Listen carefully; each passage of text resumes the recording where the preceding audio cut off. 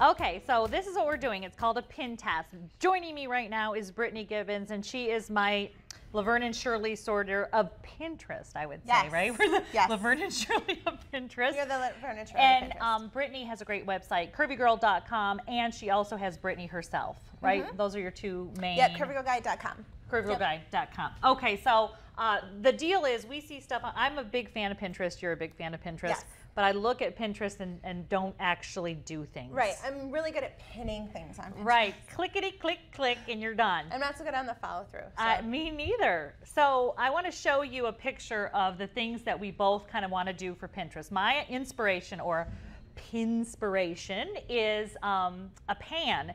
There's a before and after picture we're going to show that shows before, after. The after is a clean, almost gorgeous looking pan. And the way to get this, according to Pinterest, is to make a solution. I'm going to make it. I'm going to start doing my thing, and then you're going to show yours in a minute. So my thing, do you have pans like this at your house?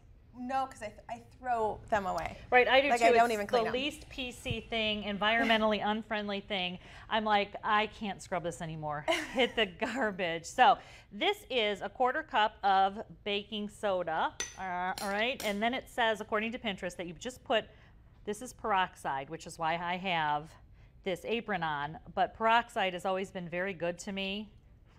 So you put it in with your baking soda and make a paste. And this is supposed to be what cleans these pans. So I'm going to give it a try, a little bit more peroxide, and but I'm going to need some time to scrub. So let me, does that look like a paste to you? Not quite, No, right? It's a little powdery. A little powdery. So we'll put a little bit more in of the peroxide. Plenty of left over to do my roots, but if you look at root cam here, hello root cam, my roots are perfectly fine right now, so it'll be a few weeks yet. All right, so we're almost into paste form. I'm really excited about this because I buy cookie sheets on the regular because I'm always, I try to line them with foil, but I'm often out of foil. So. Well, that's what like they recommend. You should always line them with foil, and then you never have to clean them again. I'm for that. All right, now I'm feeling paste-ish, right? That seems more like a paste. Okay, so the worst pan in the world that I have is this one, and it is a muffin tin because I'm a muffin maker. So we're gonna put this on here. Put a little bit there, and I'm going to start scrubbing. So does it sit at all, or? No, I don't think so. You're supposed to use it to scrub. Oh my God, it's going everywhere. It's not pasty enough. All right, so I'm going to work on this pan with my paste, and you are going to show me what you've got. I tackled something less abrasive.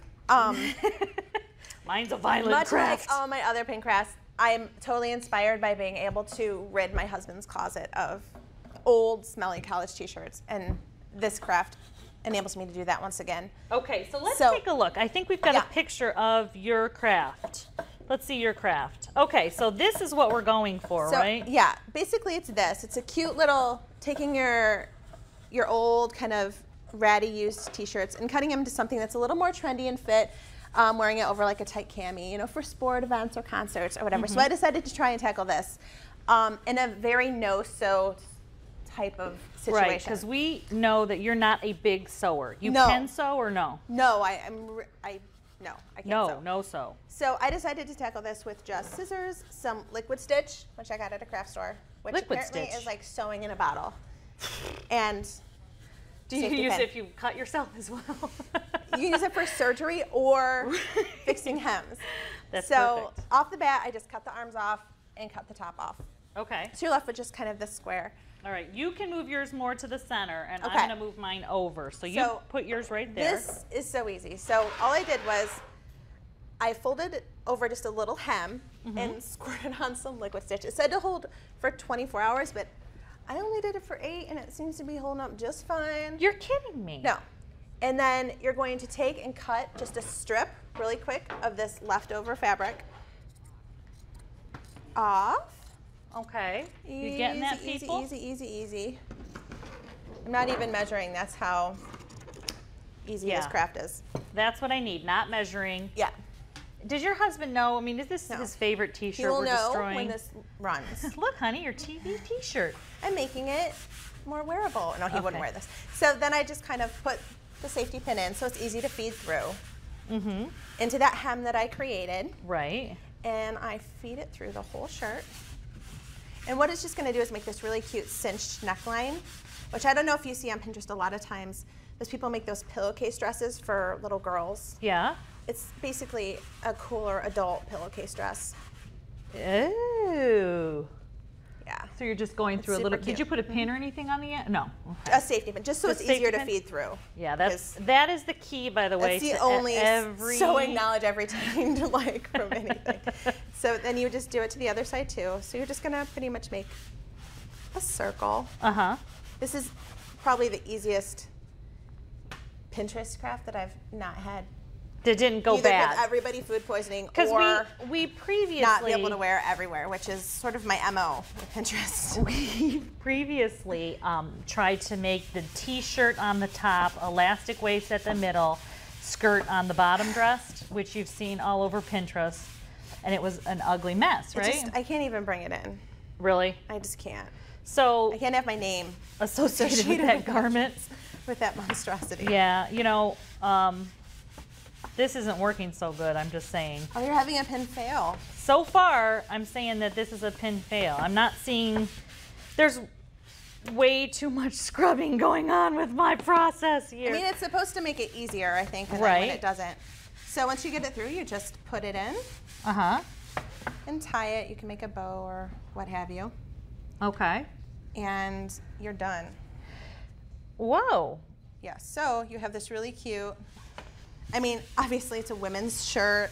Right now, if you give this to your husband, I don't think he'll wear it. He's disappointed. But so it's a really cute sort of like tank top to wear to concerts or barbecues.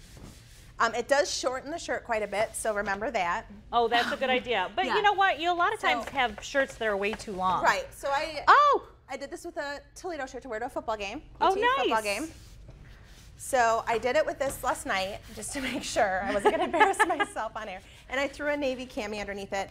Yeah. And it's actually really, really cute. It sort of shortens it up, makes it a little more fitted, and it's fun and feminine, and it's a really cute you've pin. got an actual cami underneath there. Yeah, so I put just a long cami underneath, and it's actually really, really cute on. Yeah. I don't know if we can talk Derek into putting it on. Oh, maybe so. Break. Maybe so. But it's really cute, and it took probably the waiting for the instant liquid stitch to dry for 8 hours was the longest part of this. You saw me just make it, and it took about 2 minutes. Okay, so show that liquid stitch again. I really like that idea because I got to rinse this pan off and see if it looks any different. I'm not good at sewing. I usually like default to my mom to do that. So I went and bought some liquid stitch just from a craft store. It dries clear. It kind of takes 24 hours. Like I said, I've only had these in 8, and it's holding perfectly well. So. Wow, that actually is a kind it's- of good pin. You would do this pin again. You would repin it to your wall. I would do it again. I would. This is a repin. This is a repin, and I think it's cute. I do too. I actually do, and I think I have a lot of too long T-shirts, so I think that's a really good idea. It shortens it up quite a bit. I was going to cut the bottom off, and I put it on. I'm like, oh no, this is. No, because I would Try it on never first. tuck a T-shirt in. Yeah. I mean, I did in the 80s. No, it kind of but was sits a long right at time your ago. waistline, and it's really, really cute. Okay. And So- super easy. 2-minute pin. That is a 2-minute. I think that's a pin win. Okay, mine. Let's take a look. I'm gonna put this underneath here, and I've been scrubbing and scrubbing. So what do you think? I don't know. What do you think? Do you think it sort of looks like that picture? There's the ugly side, and looks there's the better. clean. It looks better, but I'm not sure. I will be honest, I would still throw the pan away. Would you throw that pan away still? Yeah, let's see the before and after pic. That's what it looks like on Pinterest. And this is after a fair amount of scrubbing. I think if I would have just scrubbed it, I don't know. Well, it looks pretty It's good. better, but maybe if I'd have just cleaned it right after I got it out of the pan, I wouldn't have had to go through this whole thing. Hindsight. All right, so I'm going to say Brittany's T-shirt redo is a pin win. I would win. definitely pin win, repin that sucker. Repin that. And this is a lot of work for if you just scrub. So I'm going to go with this as a pin fail. It doesn't work like it shows on Pinterest. It's a little labor intensive. Right, scrubbing works. Breaking news. All right, when we come back, we're going to do a steam bake, a kind of fresh flip on steam bake. Stay with us.